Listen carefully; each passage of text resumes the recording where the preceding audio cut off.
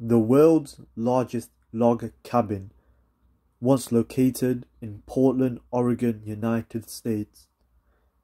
So I came across these images that I'm projecting right now of this log cabin that existed in the 20th century. So what I want to do is just explore a little bit into this log cabin and seek out answers to some of my questions that I have with this log cabin. Also known as the Forestry Building. I found out that it was built for the Lewis and Clark Centennial Exposition, held between the dates June the 1st, 1905 to October the 14th. Again, we come across another exposition that seemingly throughout and across the world during the 19th and 20th century seem to be completely abundantly full of them. So here's some images of this exposition, and really the highlight of it is this world's largest cabin.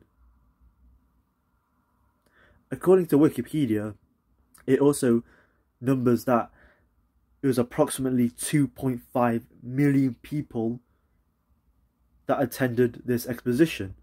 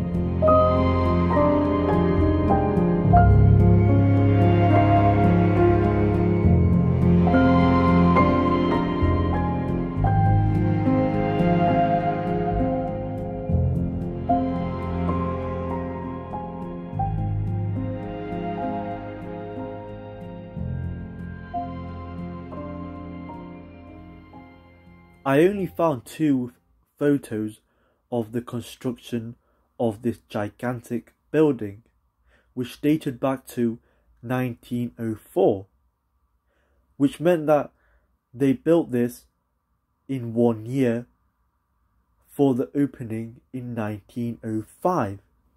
I'll let you decide whether that is suspicious or not, that they built such a big and huge structure in such a small amount of time. Also as well, whether if these images of the construction are somehow photoshopped, faked, or tampered in a way. Just something to keep in mind. Oregon lost world's biggest log cabin in spectacular 1964 fire. Here we go. When the sun came up on the morning of August 17th, 1964, Oregon was home of the world's largest log cabin. When the sun went down that evening, it wasn't, and firefighters were still battling a blaze that sent flames 10 stories into the air and rained burning embers the size of apples down on neighboring houses' roofs. It was the granddaddy of all fires in this historic area of Portland, local photographer and graphic designer Grant Kelton later wrote. I don't think I'll ever see anything like it again. The cabin was the last surviving building from the 1905 Lewis and Clark Exposition in Portland, and it sat across the road from Montgomery Park in the northwest section of town. It was an enormous structure, measuring 206 by 102 feet, just shy of half an acre. A full 1,000,000 board feet of lumber went into it. Portland timber magnate Simon Benson, the fellow who installed the famous Benson bubbler drinking fountains in downtown Portland, supplied most of the logs for the structure, and they were hand-picked old-growth monsters from Columbia County. There was a colonnade down the middle of the building made of 52 unpeeled 6-foot-thick tree trunks, hand-matched like a string of pearls. They'd had to be handled specially when they were cut and hauled to preserve the bark. After the 1905 exposition, the building was purchased by the city of Portland, which for many years let it decline and decay. It was nearly lost to fire several times when embers fell on the roof either from nearby building fires or from wood stove embers, but quick responses by the fire department kept it going. In the 1940s, there was talk of actually demolishing the building, which by then had turned into a safety hazard. The balconies had been built with whole logs, which had warped, making them dangerous, and the whole building was like a banquet hall for wood-destroying organisms like bark beetles and termites. Finally, in the 1950s, the Chamber of Commerce took up a collection to restore the place.